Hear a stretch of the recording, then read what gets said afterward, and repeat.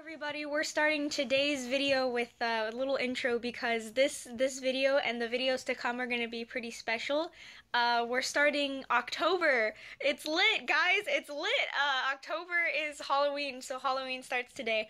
And so I'm doing a thing where I'm gonna do creepy whatever Punch and Skittles told me was like creepypasta draw Halloween. And I'm also probably gonna be watching a crap ton of scary movies in like live streams, so like say hi. Hi. Yeah, this is my little cousin Joanne. No, she's my aunt. I'm sorry. I call her my cousin because she's younger than me, but she's actually my aunt. Don't ask. So basically we're just gonna be watching a bunch of scary movies, you know, living up this October month. It's good, isn't it? Yeah. Yeah. We watched it maybe 2 weeks ago. Oh yeah, dude, that was so good. It was amazing. I should do something with that. So basically what's gonna happen is there's gonna be Halloween movie live streams, there's gonna be Drawloween. I wanna do at least every other day just to really get into the spirit of October, because it's not going to be an everyday thing. There's a lot of events that I gotta go to, and I also want to bring you guys some content like scary movies. So I hope you guys enjoy the rest of this video and some fun creepypastas that I found on a Wattpad story that I'm gonna draw for, and I hope you guys enjoy. So, yeah! 3 a.m. My cousin recently moved here from India. On a recent road trip exploring America, we were shooting crap and exchanging ghost stories and laughing at the similarities and differences between American ghost stories and Indian ghost stories when I asked her, had she ever experienced anything supernatural? Her eyes widened as she averted her eyes to the window.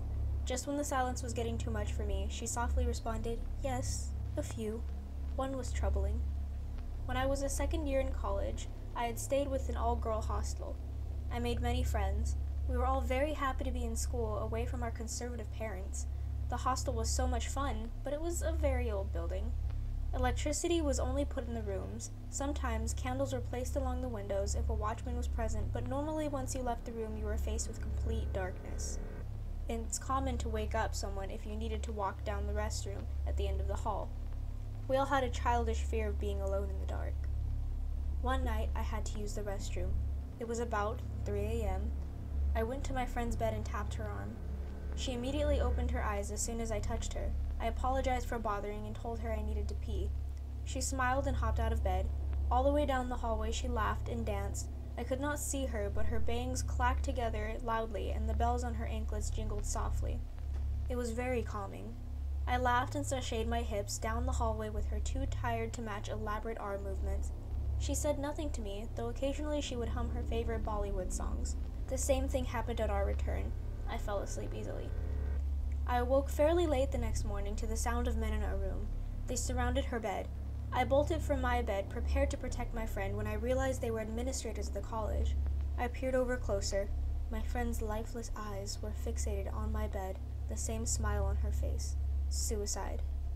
Her time was 11:30 p.m., almost 4 hours before I woke her.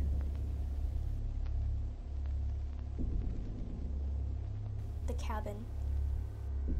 There was a hunter in the woods who, after a long day of hunting, was in the middle of an immense forest. It was getting dark, and having lost his bearings, he decided to head in one direction until he was clear of the increasingly oppressive foliage. After what seemed like hours, he came across a cabin in a small clearing. Realizing how dark it had grown, he decided to see if he could stay here for the night. He approached the door and found it ajar. Nobody was inside. The hunter flopped down on the single bed, deciding to explain himself to the owner in the morning.